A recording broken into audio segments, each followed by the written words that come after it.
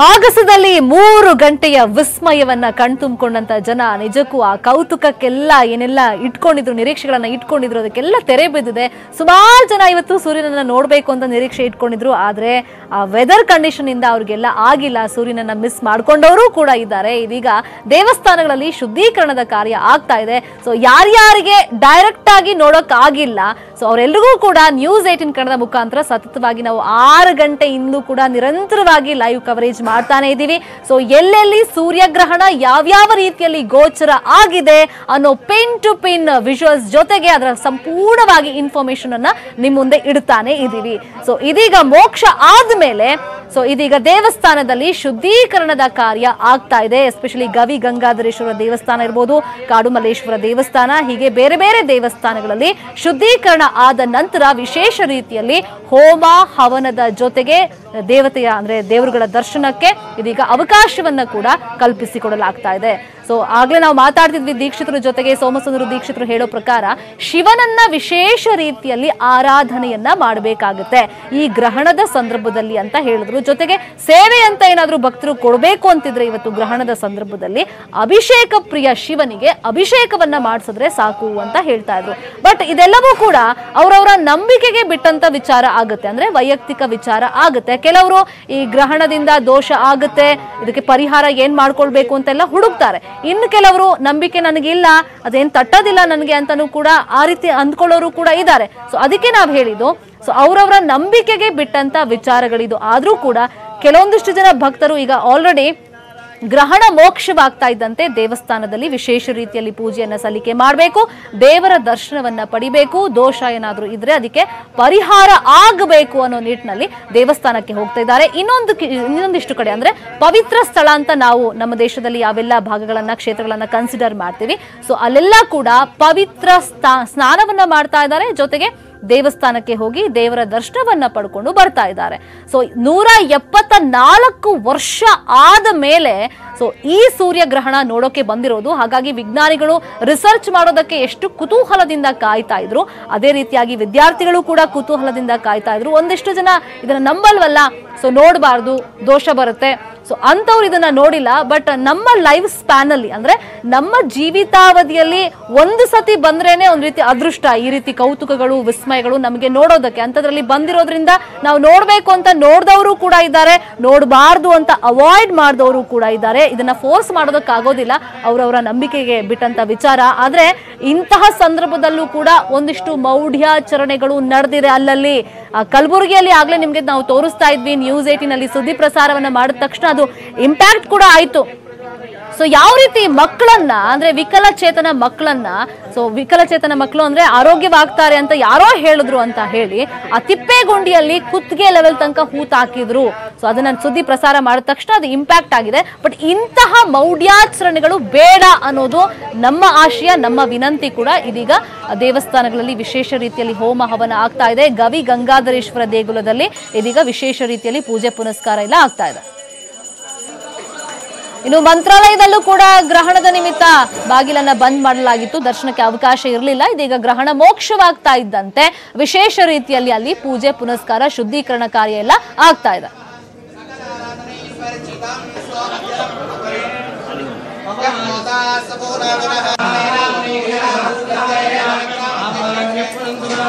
ಗ್ರಹಣದಿಂದ ಕೆಲವು ರಾಶಿಯವರಿಗೆ ದೋಷಗಳು ಅನ್ನುವಂಥದ್ದು ಶಾಸ್ತ್ರದಲ್ಲಿ, ಜ್ಯೋತಿಷ್ಶಾಸ್ತ್ರದಲ್ಲಿ ಮತ್ತು ಧರ್ಮಶಾಸ್ತ್ರದಲ್ಲಿ ಹೇಳಿದೆ. ಆ ನಿಮಿತ್ತವಾಗಿ ತಿಳಿದವರಿಗೂ ತಿಳಿದೇ ಇದ್ದವರಿಗೂ ಆ ಎಲ್ಲ ದೋಷಗಳು ಪರಿಹಾರವಾಗಲಿ ಅಂತ ಹೇಳಿ ಎಲ್ಲರಿಗೂ ಕೂಡ ಹೋಮ ಪೂಜೆ ಜಪ ಇತ್ಯಾದಿಗಳ ಒಂದು ಸೌಕರ್ಯವೂ ಇರೋದಿಲ್ಲ. ಯಾರಿಗಿದೆಯೋ ಅವ್ರು ಮಾಡಿಕೊಂಡು ಆ ದೋಷವನ್ನು ಪರಿಹಾರ ಮಾಡ್ತಾರೆ. ಯಾರಿಗೆ ಅವಕಾಶ ಇಲ್ಲ ಅವರು ಕೂಡ ಈ ದೋಷದಿಂದ ಮುಕ್ತರಾಗಲಿ ಅಂತ ಹೇಳಿ ಎಲ್ಲ ಕಾರ್ಯಕ್ರಮವನ್ನು ಆಚರಿಸಿದೆ. ಯಾವುದೇ ದೇಶದಲ್ಲಿ ಏರುಪೇರುಗಳು ಅನ್ನುವಂಥದ್ದು ಈ ಗ್ರಹಣ ನಿಮಿತ್ತದಿಂದ ಷಡ್ಗ್ರಹ ಯೋಗ ಅಂತ ಅನ್ನುವಂಥದ್ದು 6 ಗ್ರಹಗಳು ಒಂದು ಕಡೆ ಕೂಡಿ ಬಂದಂತಹ ಒಂದು ಕಾರ್ಯಕ್ರಮ ಈ ಇಂದಿನ ದಿನಬದ್ಧ ಆಗಿದೆ. ಆದರೂ ಇದು ಯದ್ಯಪಿ ತೊಂದರೆ ಅನಿಷ್ಟ ಇವುಗಳ ಈ ಗ್ರಹಣ ಮತ್ತು ಈ ಷಡ್ಗ್ರಹಗಳ ಯೋಗದಿಂದ ಇದ್ದರೂ ಕೂಡ ರಾಯರ ದಯೆ, ದೇವರ ಅನುಗ್ರಹ, ಮುಖ್ಯಪ್ರಾಣದೇವರು, ಅದೇ ರೀತಿಯಾಗಿ ಮಹಾರುದ್ರ ದೇವರ ಸಕಲ ಗ್ರಹಗಳ ವಿಶೇಷವಾದ ಆರಾಧನೆ ಪೂಜೆ ಇವುಗಳಿಂದಾಗಿ ಅವೆಲ್ಲವೂ ದೋಷ ಪರಿಹಾರವಾಗಲಿ ಆಗತ್ತೆ. ಯಾರೂ ಕೂಡ ಭಯಪಡೋದು ಬೇಡ, ಎಲ್ಲರೂ ಧರ್ಮ ಮಾರ್ಗದಲ್ಲಿ ನಡೆಯಿರಿ. ಭಗವಂತನ ಸ್ಮರಣೆಯೇ ಈ ಎಲ್ಲ ದೋಷಗಳಿಗೂ ಕೂಡ ಪರಿಹಾರ ಮತ್ತು ಸತ್ಕಾರ್ಯಗಳಲ್ಲಿ ಗೋಪೂಜೆ, ಅದೇ ರೀತಿಯಾಗಿ ಬಡಬಗ್ಗರಿಗೆ ಸಹಾಯ ಮತ್ತು ಪುಣ್ಯ ಕಾರ್ಯ ಮತ್ತು ಭಗವಂತನ ಸ್ಮರಣೆ, ಇವುಗಳಿಂದ ಈ ಎಲ್ಲ ದೋಷಗಳು ಪರಿಹಾರವಾಗುತ್ತೆ.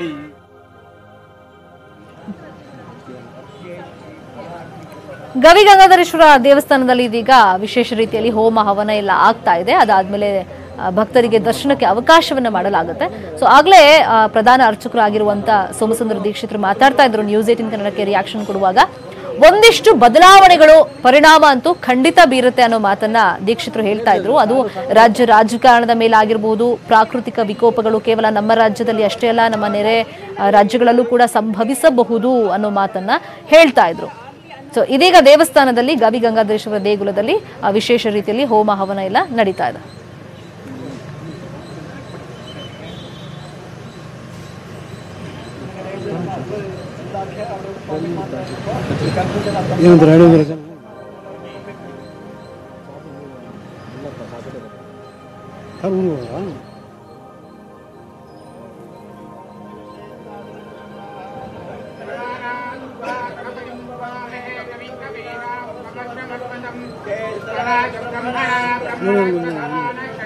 ಸೊ ದೃಶ್ಯದಲ್ಲಿ ನಾವು ನಮ್ಮ ಸಂಪ್ರದಾಯಗಳಿರ್ಬೋದು, ಸೊ ನಮ್ಮ ಸಂಸ್ಕೃತಿ ಅದನ್ನ ಯಾವ ರೀತಿ ಫಾಲೋ ಮಾಡ್ತೀವಿ ಅನ್ನೋದನ್ನ ಗಮನಿಸ್ತಾ ಇದ್ದೀವಿ.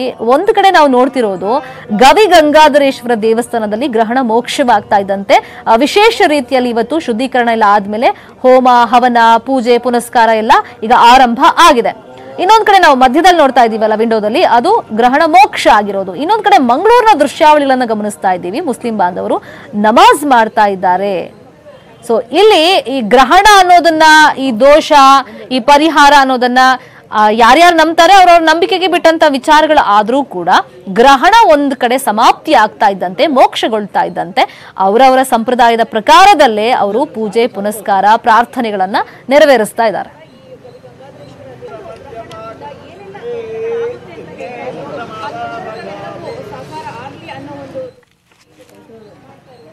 ಬಹುಶಃ ವಿಜಯ್ ಕುಮಾರ್ ಸರ್ ಇದಕ್ಕೆ ಒಂದು ಕಮೆಂಟ್ ಕೊಡ್ತಾರೆ ಅಂತ ಅನ್ಸುತ್ತೆ. ಯಾಕಂದ್ರೆ ಸರ್ ಇವಾಗ ಯಾರು ನಂಬಲಿ ಬಿಡ್ಲಿ, ಸೊ ಅವ್ರವರ ಸಂಪ್ರದಾಯದ ಪ್ರಕಾರ ಇವಾಗ ಅವ್ರವರು ಪೂಜೆ ಪ್ರಾರ್ಥನೆ ಎಲ್ಲ ನಡೆಸ್ತಾ ಇದ್ದಾರೆ. ಉಡುಪಿಯಲ್ಲೂ ಕೂಡ ಇದೀಗ ನಾವು ನೋಡ್ತಾ ಇದ್ದೀವಿ, ಸಾಮೂಹಿಕವಾಗಿ ನಮಾಜ್ ಮಾಡುವಂತ ಕಾರ್ಯಗಳೆಲ್ಲ ಆಗ್ತಾ ಇದೆ.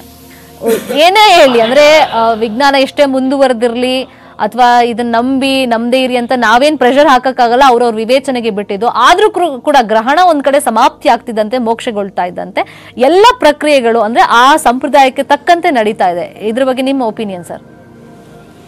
ಮೇಡಮ್, ಏನಿಲ್ಲ, ನಮ್ಮ ಭಾರತ ದೇಶದ ಸಂಸ್ಕೃತಿಯಲ್ಲಿ ಒಂದು ಧಾರ್ಮಿಕ ನಂಬಿಕೆಗಳು ಆಚರಣೆಗಳಿಗೆ ಹೆಚ್ಚು ಮಹತ್ವ ಇರೋದ್ರಿಂದ ಅದರ ಪ್ರಕಾರ ಎಲ್ಲವೂ ನಡೀತಾ ಇದೆ. ಆದರೆ ಇವಾಗ ನಾನು ಹೇಳದೆ ಅಂದರೆ ಈ ನಮ್ಮ ಸಂಸ್ಕೃತಿಯಲ್ಲಿ ಅನೇಕ ಕೆಲವೊಂದು ಬಿಡಬೇಕು ಆಹಾರ ಧಾನ್ಯಗಳನ್ನು ನಾವು ಸಾಮಾನ್ಯವಾಗಿ ವೆಸ್ಟರ್ನ್ ಕಲ್ಚರ್ ನೋಡಿದಾಗ ಬೆಂಕಿಗೆ ಹಾಕ್ತೀವಿ ನಾವು ಫುಡ್ಡು ಅದೆಲ್ಲ. ಅದು ಎಷ್ಟು ಸರಿ ಅಂತ ನಾವು ಈಗ ಟೆಕ್ನಾಲಜಿ ಇಂಪ್ರೂವ್ ಆದ ಹಾಗೆ ನಮ್ಮ ವಿಜ್ಞಾನಿಕ ಅನೇಕ ಆವಿಷ್ಕಾರಗಳೆಲ್ಲ ಹೆಚ್ಚು ಆದಂಗೆ, ನಮಗೆ ಬುದ್ಧಿ ಹೆಚ್ಚಾದಂಗೆ, ಜ್ಞಾನ ಹೆಚ್ಚಾದಂಗೆ ಇವೆಲ್ಲ ಮಾಡಬೇಕಾ ಅಥವಾ ಬಿಡಬೇಕಾ ಅನ್ನೋದು ಜನಗಳು ಯೋಚನೆ ಮಾಡಬೇಕು ಅಂತ ಹೇಳಿ ನಾನು ಒಂದು ಮಾತು ಹೇಳ್ತೇನೆ. ಬಟ್ ಅದರಲ್ಲಿ ಕಟ್ಟುಪಾಡು ಮಾಡಕ್ ಸಾಧ್ಯ ಇಲ್ಲ. ಯಾಕಂದ್ರೆ ಅವ್ರವ್ರ ನಂಬಿಕೆ, ಅವ್ರವ್ರ ಹಿಂದಿನ ಸಂಪ್ರದಾಯ ಬಂದಿತ್ತು, ಅದನ್ನ ಕಂಟಿನ್ಯೂ ಮಾಡ್ಕೊಂಡ್ ಬಂದಿದ್ದಾರೆ. ನೀವೇ ಹೇಳಿದ್ರಲ್ಲ, ನಮ್ಮ ಸಂಸ್ಕೃತಿ ಹೆಂಗಿದೆ ಅದನ್ನ ಪರಂಪರೆಯನ್ನ ಮುಂದುವರ್ಸ್ಕೊಂಡು ಹೋಗ್ತಿದ್ದಾರೆ. ಅವ್ರವ್ರದೇ ರೀತಿಯಲ್ಲಿ ಏನೆಲ್ಲ ಈಗ ಪೂಜೆ ಪುನಸ್ಕಾರ ನಾವು ಮಾಡಿದ್ರೆ ಅಲ್ಲಿ ನಮಾಜ್ ಮಾಡ್ತಾ ಇದ್ದಾರೆ ಮುಸ್ಲಿಂ ಬಾಂಧವರು. ಅದೇ ರೀತಿಯಾಗಿ ಅವ್ರವ್ರ ಸಂಪ್ರದಾಯನ ಅವ್ರು ಕಂಟಿನ್ಯೂ ಮಾಡ್ತಾ ಬರ್ತಾ ಇದ್ದಾರೆ. ಬಟ್ ಇದಕ್ಕೆ ಕಡಿವಾಣ ಹಾಕಕ್ಕೆ ಬಹುಶಃ ಇಲ್ಲ, ಅಂದ್ರೆ ಜನ ಅವರವರೇ ತಿಳ್ಕೊಂಡು ಬಿಡಬೇಕು ಮೇಡಮ್. ಇದರಲ್ಲಿ ಯಾರು ಬೇರೆಯವ್ರು ಹೇಳಿ ಇದನ್ನ ನೀವು ಇದು ಮಾಡಬೇಕು ಅಂತಿಲ್ಲ. ಬಟ್ ಅವರು ಯೋಚನೆ ಮಾಡ್ಕೊಂಡು ಕೆಲವೊಂದು ಬಿಡಬೇಕು, ಕೆಲವೊಂದು ಮುಂದುವರ್ಸ್ಕೊಂಡು ಹೋಗ್ಬೇಕಾಗುತ್ತೆ. ಬಹುಶಃ ಈ ಗ್ರಹಣ ಅಂತ ಅಲ್ಲೆಲ್ಲೋ ನಾವು ನೋಡ್ತಾ ಇದ್ವಿ, ಈಗ ಸ್ಕೂಲ್ಗಳಿಗೆ ರಜೆ ಕೊಟ್ಬಿಟ್ಟಿದಾರಂತೆ. ಈ ರೀತಿ ಮೌಢ್ಯಾಚರಣೆ ಅದೇ ಕಲಬುರಗಿಲ್ಲ ಆಯ್ತಲ್ಲ, ಮಕ್ಕಳನ್ನ ಹೂತಾಕಿದ್ದು ಅಂತದೆಲ್ಲ ಕಡಿವಾಣ ಹಾಕ್ಲೇಬೇಕಾಗುತ್ತೆ. ಹೌದು ಮೇಡಮ್, ಅದು ತಪ್ಪು. ಅವ್ರ ಮೇಲೆ ಆಕ್ಷನ್ ತಗೋಬೇಕು. ಯಾಕಂದ್ರೆ ಸರ್ಕಾರಿ ಶಾಲೆಗಳಿದ್ರೆ ಅವ್ರಿಗೆಲ್ಲ ಸಂಬಳ ಕೊಟ್ಟಿರ್ತಾರೆ, ಮಕ್ಕಳಿಗೆ ಒಂದಿನ ಪಾಠ ನಿಲ್ಸಿರ್ತಾರೆ, ಅದೆಲ್ಲ ಮಕ್ಕಳ ಮೇಲೂ ಕೂಡ ಏನೋ ಒಂದು ಕೆಟ್ಟದಾಗುತ್ತೆ ಅನ್ನೋ ಮಕ್ಕಳಿಗೆ ಈಗಲೇ ನಾವು ತಲೆಯಲ್ಲಿ ತುಂಬಿಟ್ರೆ ಅದು ಮುಂದೆ ಪ್ರಜೆಗಳಾಗಿ ದೊಡ್ಡವರಾದಾಗ ಅವ್ರು ಅದೇ ವಿಚಾರಗಳನ್ನ ಮುಂದುವರಿಸ್ಕೊಂಡು ಹೋಗ್ತಾರೆ ಅಂತ. ಕರೆಕ್ಟ್. ಈಗ ಇದೆಲ್ಲ ಈ ಸಂಪ್ರದಾಯವನ್ನ ಮುಂದುವರಿಸೋದ್ರಿಂದ ಅವ್ರಿಗೆ ಅಂದ್ರೆ ಅವ್ರ ಮನಸ್ಸಿಗೆ ಒಂದು ಸಮಾಧಾನ ಸಿಗುತ್ತೆ ಅನ್ನೋ ನಿಟ್ಟಿನಲ್ಲಿ ಅವ್ರವ್ರು ಮಾಡ್ತಾರೆ. ಶುದ್ಧೀಕರಣ ಇರ್ಬೋದು ಅಥವಾ ಪೂಜೆ ಪುನಸ್ಕಾರ ಪ್ರಾರ್ಥನೆ ಮಾಡೋದಿರ್ಬೋದು, ದೇವ್ರಿಗೆ ಕೈ ಮುಗಿಯೋದಿರ್ಬೋದು. ಇದರಿಂದ ಬಹುಶಃ ಅವ್ರಿಗೆ ಸಮಾಧಾನ ಸಿಗುತ್ತೆ. ಇದರಿಂದ ಯಾರಿಗೂ ಲಾಸ್ ಅಂತೂ ಆಗಲ್ಲ. ಬಟ್ ಬೇರೆಯವ್ರ ಮೇಲೆ ಪರಿಣಾಮ ಆಗೋ ರೀತಿಯಲ್ಲಿ ಯಾರು ಕೂಡ ನಡವಳಿಕೆಯನ್ನ ತೋರ್ಬಾರ್ದು. ಗುಲ್ಬರ್ಗದಲ್ಲಿ ನಡೆದಿರಂತ ಘಟನೆಗಳು, ಯಾಕೆಂದ್ರೆ ಇದು ಒಂದು ಭಾಗದಲ್ಲಿ ಅದನ್ನ ನಿಮ್ಗೆ ಕಾಣಿಸುತ್ತೆ, ಇನ್ನೊಂದು ಭಾಗದಲ್ಲಿ ಇನ್ನೊಂದು ನಮ್ಗೆ ಗೋಚರಿಸದಿರಂತ ಎಷ್ಟೋ ಘಟನೆಗಳು, ಏನೋ ಕೆಟ್ಟ ಆಚರಣೆಗಳು ನಡೆದಿರ್ಬೋದು, ಕೆಲವು ಕಣ್ಣಿಗೆ ಬೀಳ್ತವೆ, ಕೆಲವೊಂದಿಷ್ಟು ನಡೆದು ಹೋಗಿರ್ಬೋದು, ಅದು ನಮಗೆ ಗೊತ್ತಾಗದೆ ಇರ್ಬೋದು.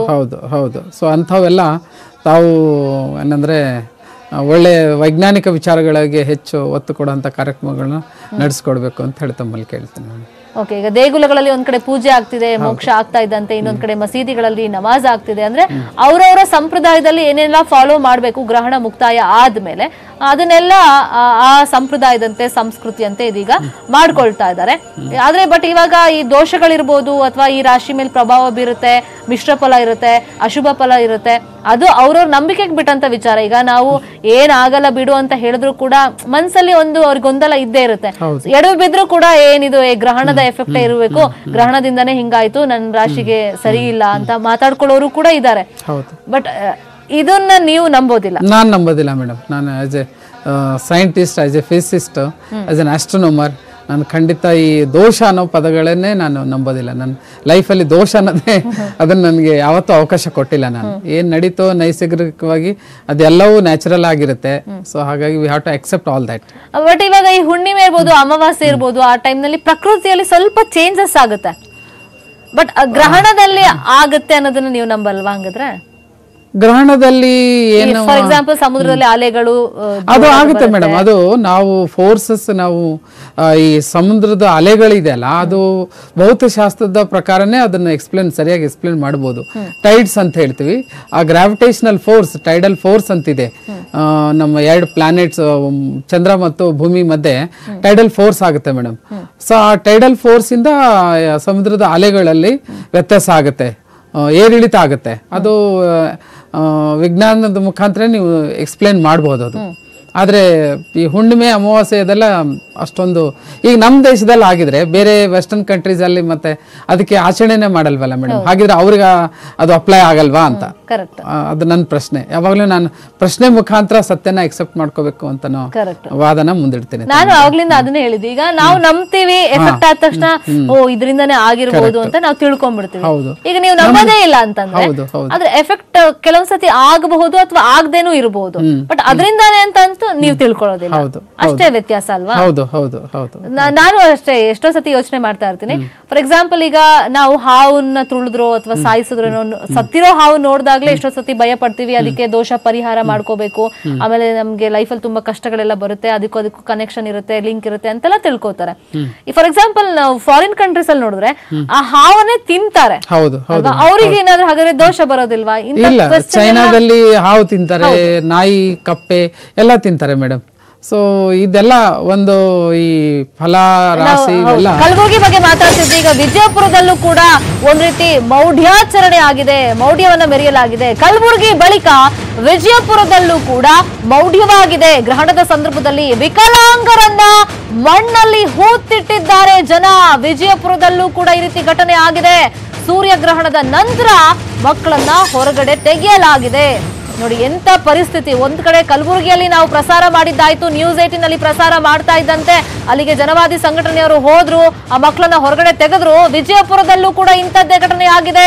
ಅರ್ಜುನಗಿ ಗ್ರಾಮದಲ್ಲಿ ಈ ರೀತಿ ಆಗಿರೋದು. ವಿಕಲಾಂಗನನ್ನ ಜನ ಹೂತಿಟ್ಟಿದ್ರು. ಬಟ್ ಅದಾದ್ಮೇಲೆ ಅಂದ್ರೆ ಈ ಗ್ರಹಣ ಮುಗಿತಾ ಇದ್ದಂತೆ ಅಲ್ಲಿಗೆ ಹೋಗಿ ಹೊರಗಡೆ ತೆಗೆದಿದ್ದಾರೆ ಜನ ಅಂತ ಗೊತ್ತಾಗಿದೆ. ಎಂತ ಮೌಢ್ಯಾಚರಣೆ ಇದು.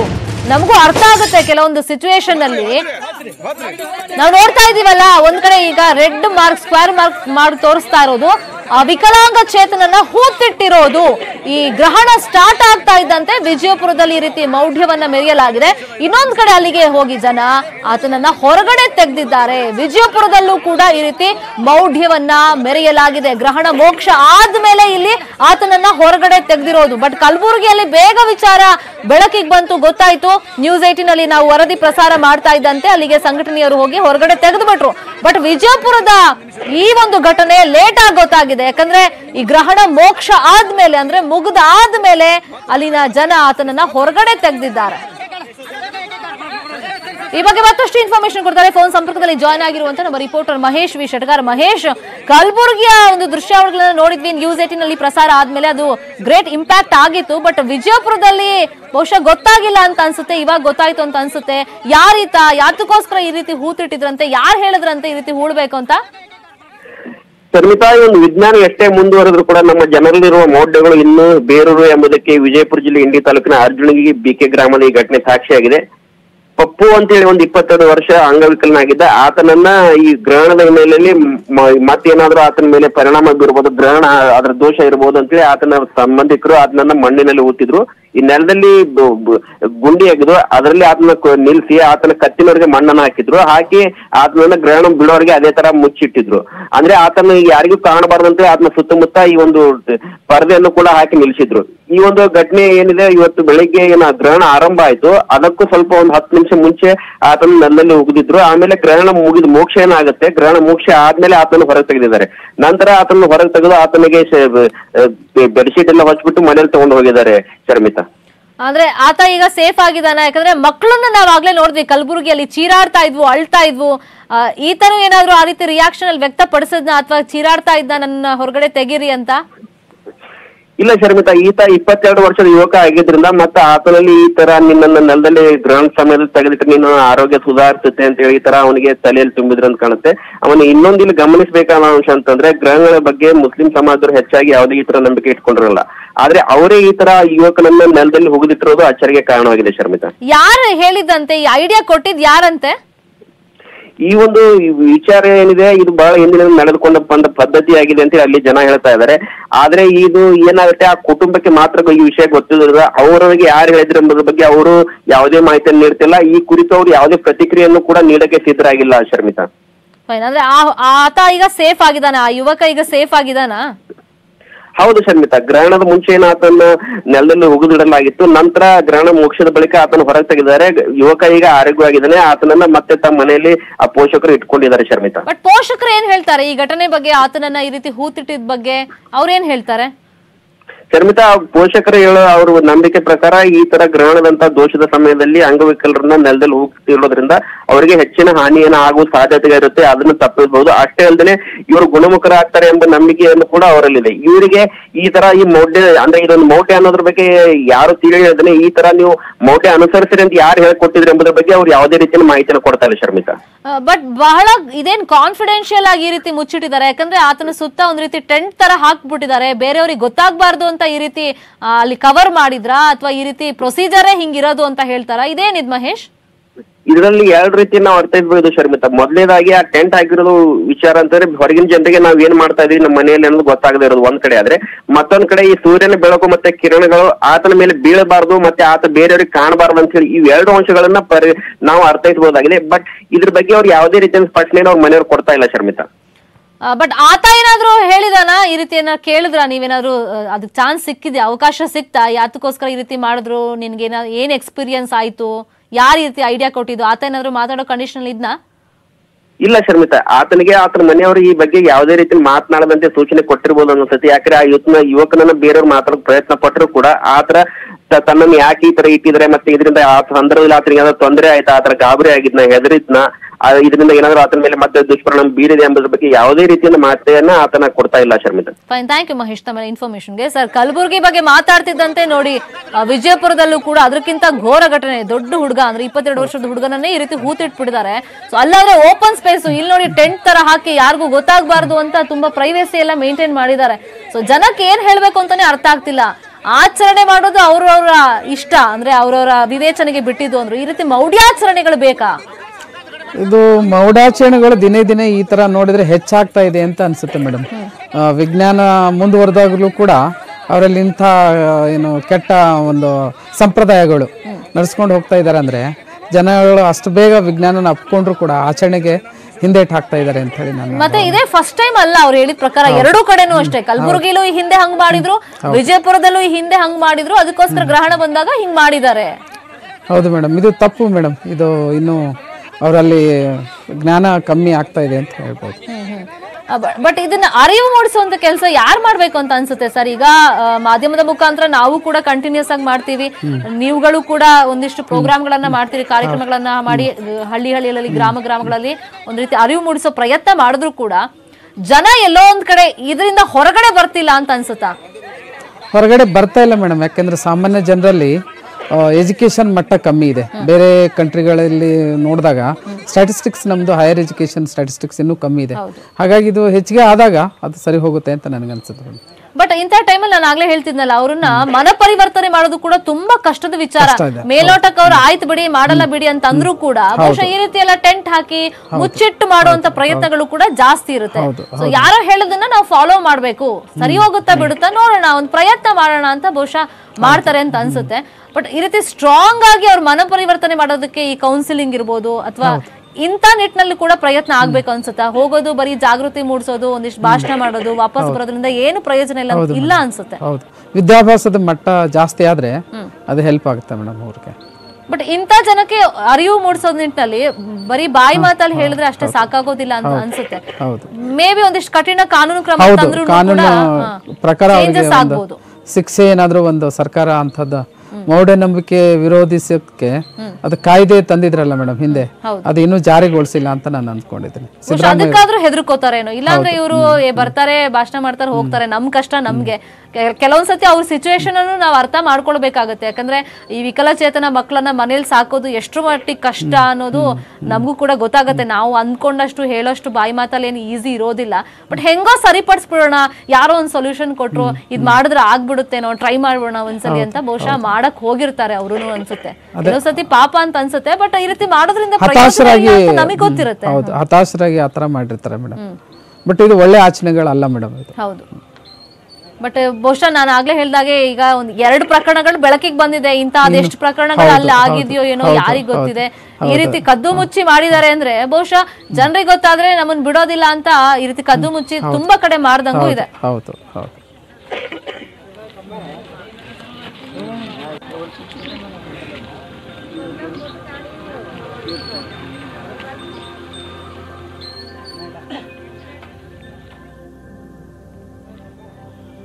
ಬೆಳಗ್ಗೆಯಿಂದಲೂ ಈ ಗ್ರಹಣದ ಬಗ್ಗೆ ಸಾಕಷ್ಟು ಮಾಹಿತಿಯನ್ನು ಕೊಟ್ರಿ, ವೈಜ್ಞಾನಿಕವಾಗಿ ಒಂದಿಷ್ಟು ವಿಚಾರಗಳನ್ನ ನೀವು ನಮ್ಮ ಮುಂದೆ ಪ್ರಸ್ತಾಪ ಮಾಡಿದ್ರಿ. ಥ್ಯಾಂಕ್ ಯು ಸೋ ಮಚ್ ಈ ಚರ್ಚೆಯಲ್ಲಿ ಪಾಲ್ಗೊಂಡಿದ್ದು. Thank you madam. ಈ ಟಿವಿ 18 ನ್ಯೂಸ್ 18 ಕನ್ನಡ ಮಾಧ್ಯಮ ಚಾನಲ್ಗೂ ನಾನು ಅಭಿನಂದನೆಗಳನ್ನು ಸಲ್ಲಿಸ್ತೇನೆ madam. Thank you so much sir, thank you so much.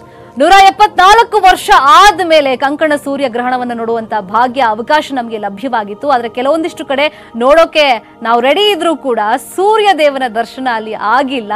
ಯಾಕಂದ್ರೆ ಒಂದು ವೆದರ್ ಕಂಡೀಷನ್ ಇಂದ ಸಾಧ್ಯವಾಗಿಲ್ಲ. ಯಾರ್ಯಾರು ನೋಡಿದಿರಾ ನಿಜಕ್ಕೂ ನೀವೇ ಲಕ್ಕಿ ಫೆಲೋಸ್. ಯಾರಿಗೆ ನೋಡೋಕೆ ಸಾಧ್ಯವಾಗಿಲ್ಲ ಅವರಿಗೆ ನ್ಯೂಸ್ 18 ಕನ್ನಡ ಮುಖಾಂತರ ನಾವು ತೋರಿಸಿದೀವಿ. ಕ್ಷಣ ಕ್ಷಣದ ಅಪ್ಡೇಟ್ ಜೊತೆಗೆ ಎಲ್ಲೆಲ್ಲಿ ಯಾವ್ಯಾವ ರೀತಿ ಸೂರ್ಯ ದೇವನ ದರ್ಶನ ಆಗಿದೆ ಅದನ್ನು ಕೂಡ ತೋರಿಸಿದೀವಿ. ಈಗ ಒಂದು ಬ್ರೇಕ್ ಇರುತ್ತೆ, ಬ್ರೇಕ್ ಆದ್ಮೇಲೆ ಮತ್ತಷ್ಟು ಮಾಹಿತಿಯನ್ನ ಕೊಡ್ತೀವಿ.